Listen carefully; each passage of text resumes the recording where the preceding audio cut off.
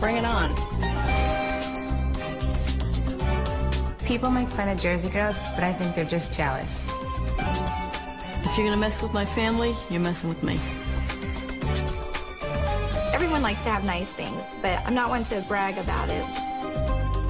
You're either gonna love me or hate me. There is no in-between with me.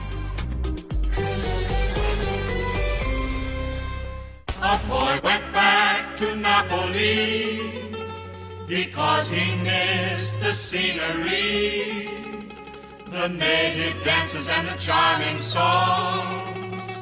But wait a minute, something's wrong, 'cause now we're here tonight for a really great cause that's very near and dear to all of our hearts, marriage equality. So I'd like to introduce Dean Daffy to say a few words from Marriage Equality New York. Thank you, Dina. Thank you for all the work that you're doing on behalf of Marriage Equality New York and advancing this issue, and thank you for getting the entire cast together for these benefit performances. Thank you very much.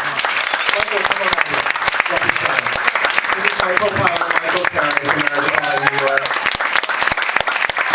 I want to say special thanks to Matt Kovich, wherever he is, and the entire production team for putting this together for us.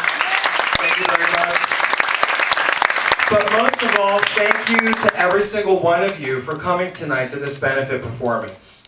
You just sat through a gay wedding. Was it fun or what?